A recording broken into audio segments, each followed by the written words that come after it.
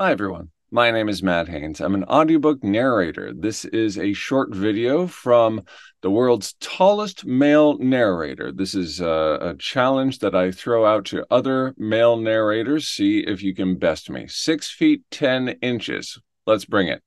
Meanwhile, this is part of my series called The Process Project.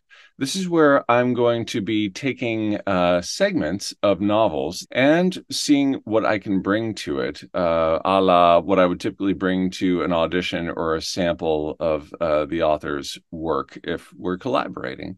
So we have the treat of working with Mary Youngberg's book, one of her novels about Rowan Milani, a very complex and exciting character.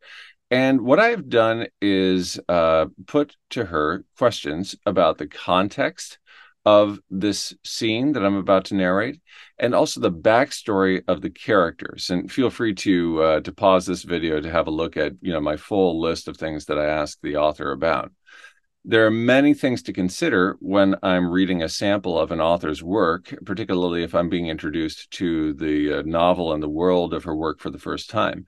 However, this week, what we're going to focus on is the very simple thing of pronunciations. So you'll notice that I have cheated and replaced certain words with the phonetic pronunciation so that I don't have to memorize the pronunciation. I can simply get on with narrating the story and have it all spelled out for me, literally. Also, one of the characters is from Chicago, and it's been a little while since I've brushed up on the Chicago accent. So I take certain words and make sure that I am pronouncing those according to a Chicago approach to certain vowels. Also, the character she's noted in her very helpful notes to me is he's older. And so I'm taking a classic trick that I use to convey older and sometimes more grizzled characters, which is to take the S sound and put it into an SH. So don't be surprised when you see the term "I won't shit here." It's meant to be "I won't sit here," but it's a reminder to me to give it that SH grit. Okay, so this is going to be the result of the work that Mary and I have done together with her novel. And then next week, we are going to cover what her process is when creating something. And that's a very exciting part of this video series as well. So in the meantime, you may wish to go full screen when watching this if you want to see how my script works with my narration just up close. Enjoy. Rowan stared from the floor-to-ceiling windows of his 154th floor Burj Khalifa office and blew on his steaming cup of coffee. Georges' voice intruded. "Monsieur Johnny and Ralph are here?" Rowan stepped to the wall and punched the intercom button. "Send them in." His colleagues entered the office, and Ralph made a beeline for the coffee carafe on the bar, eyeing him warily. "I get the feeling something's happened." Johnny followed Ralph and took the cup of coffee he offered. After taking a sip, he nodded at Rowan. "Good morning. What's going on?" Rowan pointed at the sofa and armchairs. "Have a seat, and we'll get to it." The two men sat down, Johnny on the sofa and Ralph in an armchair. Rowan took the armchair adjacent to Ralph's. "Here's the short version of what's going on." His phone rang. Irritated, he tugged it from his pants pocket. "Sorry, I gotta take this. Ricci, what's up?" He plastered the phone against his ear, not wanting it on speaker. Ricci didn't waste any time. "It's done, boss. The building went down the way we planned, just a few minutes ago. I'm on site, but not for long." Rowan allowed himself a slight smile, conscious of Ralph's stare turning from curiosity to alarm. "Good. I take it no one was wandering around?" "Not that we saw. There are some windows out. That's all I can see from here. The dust is pretty thick." He paused. "I'm hearing sirens, so I better vamoose. I'll be on a plane to Cagliari later today. I just wanted to let you know how it all went down, so to speak." Rowan nodded. "Get out of there. You can fill me in later. Thanks for letting me know." He ended the call and set his phone on the low table between the chairs and sofa. Ralph murmured, Sweet Jesus, you did it, didn't you? Blew that mosque to kingdom come. Johnny grinned. Now that's damn good news. Ralph bowed his head and rubbed a hand over his face, then gave him a weary gaze.